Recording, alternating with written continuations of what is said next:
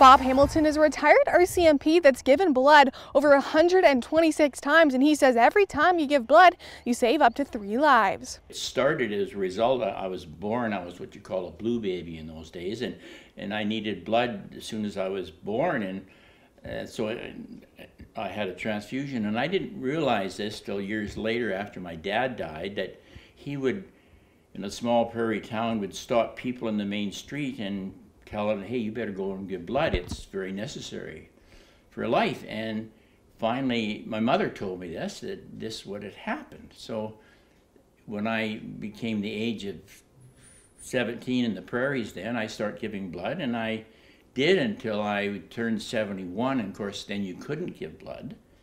And then now you can give blood, so I went and saw my doctor, and I am giving blood again. How much blood have you given over the years, would you say? I think I'm about 126 right now. Wow. And every time you give blood, you save 3 lives, and that's what I always tell people. Now I'm involved, it's called Partners for Life, and it's where I go around and talk to groups of people, and they give blood as a group, and then they're recognized as a group once a year as the amount of blood they give.